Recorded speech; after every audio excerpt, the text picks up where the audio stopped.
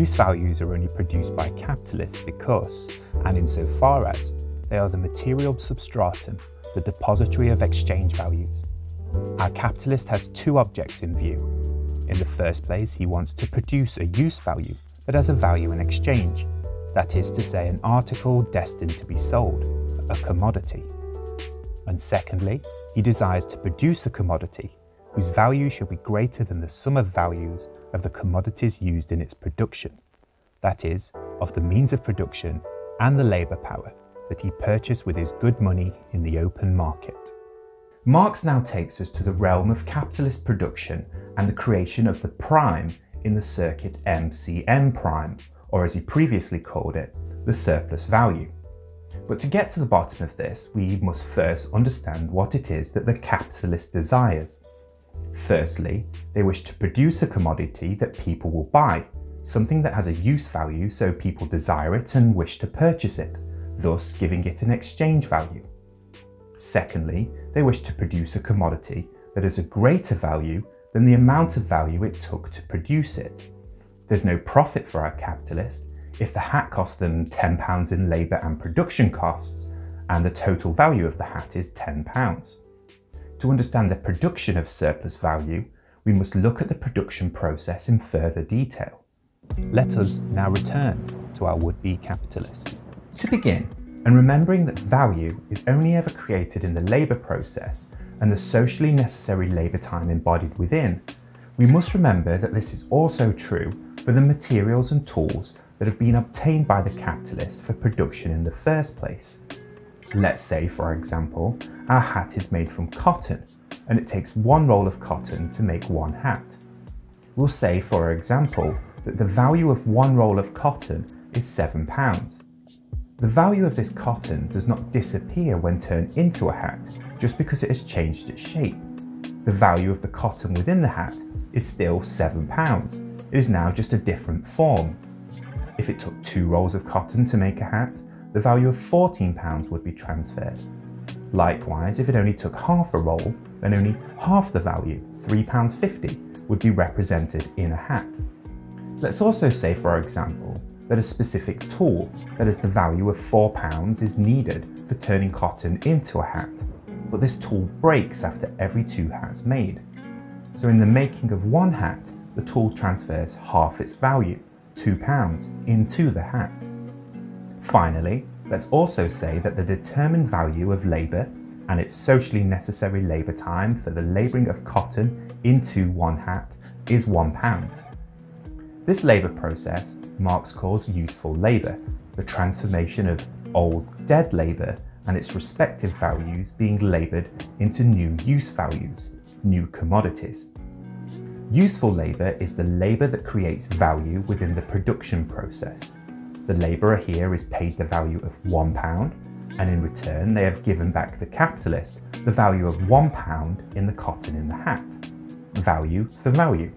Now our finished hat has the total value of £10, the cotton of £7, half the tool's value of £2, and the useful labouring process that brings these items into a new form and the creation of new value, £1. These separate values are now all concentrated into one thing, the hat, but so they were in the original sum of £10 before it was split up into 3 parts by the purchase of the commodities. The capitalist here has a problem. The value of the product is exactly equal to the value of the £10 capital that they advanced in the beginning. There is no surplus value, no extra money. What really influenced him was the specific use values which this commodity possesses of being a source not only of value, but of more value than it has itself. This is the special service that the capitalist expects from labour power, and in this transaction, he acts in accordance with the eternal laws of the exchange of commodities.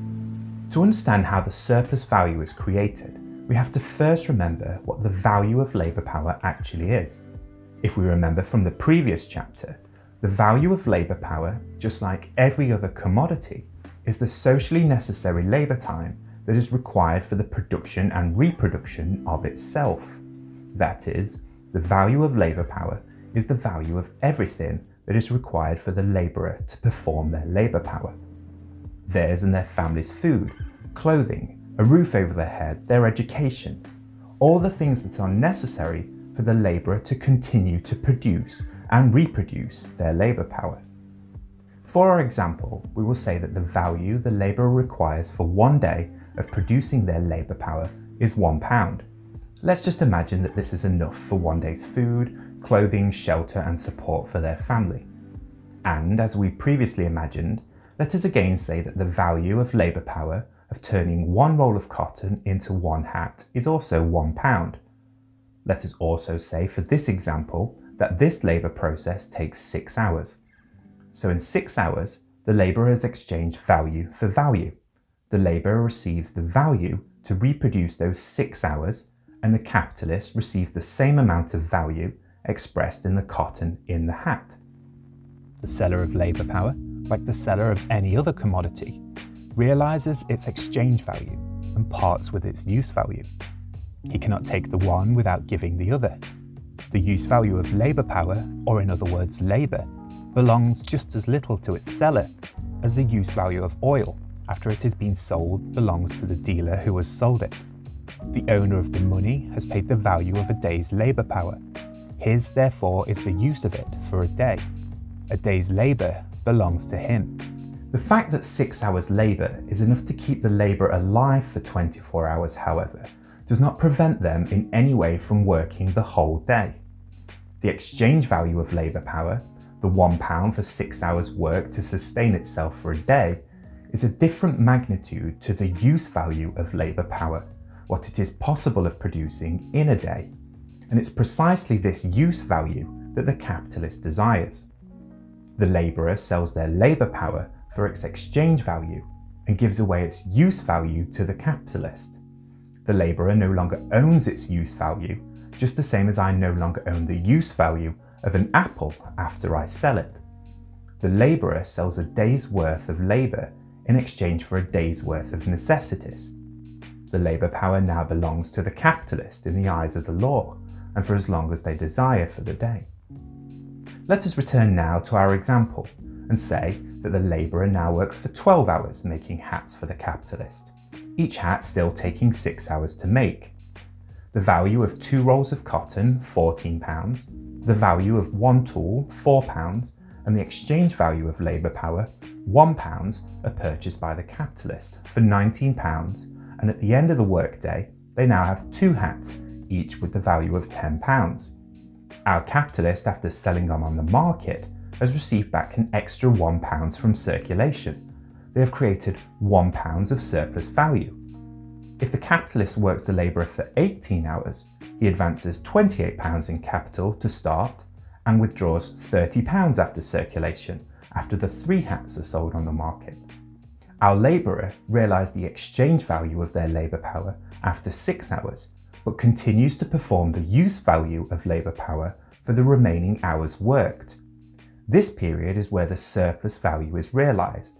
It is the period that Marx calls the valorisation process. It's when value is valorised, or from the point of view of the capitalist, the realisation of the increase of value, the prime in NCM prime. Here we contemplate the labour as producing a particular article. We view it under its qualitative aspect alone, with regards to its end and aim. But viewed as a value-creating process, the same labour process presents itself under a quantitative aspect alone. From the point of view of the capitalist, we understand that to obtain a surplus value, they must not only put the labourer to work for long enough to reproduce the labourer's labour power, but also for an extra amount to obtain a profit.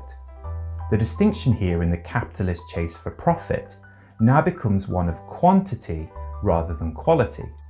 It no longer becomes about the use of labour power in making the qualitative aspect of use values, that is, the use of commodities, but rather how many or how much labour it can perform, how much surplus value it can create.